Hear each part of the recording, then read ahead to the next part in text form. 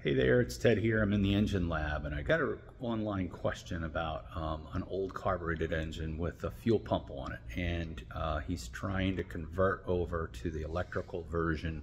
I have a video online of that, how to convert a mechanical pump to an electric on engine pump. And then he had a question about the third hose, so let's look at this carbureted engine which does have this. And this is an important thing if you do have a carbureted engine with a mechanical fuel pump. That third hose is very, very important. So let me just show you and discuss this. Okay, so this is a 3-liter gas carbureted engine, all right? And the fuel pump here in question, all right, right down here. And we have our fuel line out, going up to the carburetor, and our fuel line coming from the fuel water separator.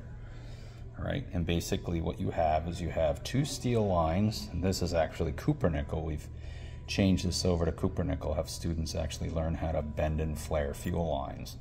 And this is the third hose I believe he's talking about. Now, this is a opaque, kind of yellowish orange hose, and this one is probably from the early 80s, this engine that we've had here for years. And it basically, this is a plastic kind of hose, which is usually soft and supple, and it's hard and brittle now, which means that inside this pump the diaphragm has started to fail, and it's allowing the alcohol related fuel to come up into this chamber, which would ultimately go into the engine. But first that fuel is going to come up here and it's going to be drawn around the other side, and it gets drawn into the carburetor. So if you ever do a conversion over to an electric fuel pump, you just remove this hose, get a rubber cap. You can get one at any auto parts stores.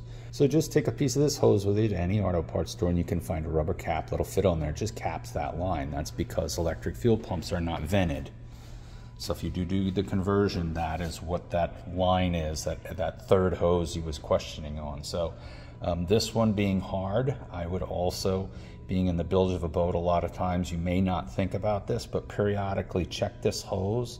Just reach down here and feel it and make sure it's not split or broken off. If it is, if that hose fails, then gasoline can leak out into the bilge of the boat, and you don't want that. So I would say, every year, at least in the spring, maybe during the summer, once or twice, stick your hand under here and feel that hose. And it also, if it starts to get hard like this one is, it's not soft anymore, it needs to be changed, and you can change that to rubber hose.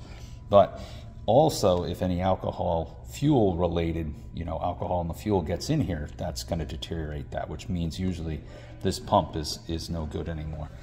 These pumps are really becoming NLA, no longer available, so you really need to start thinking about changing over to an electric pump, the block off plate. So I hope this helps with the idea of why you need to pay attention to that hose, and also change that hose over to something more like type A115 1/4-inch fuel line will work if that hose has started to deteriorate like this one.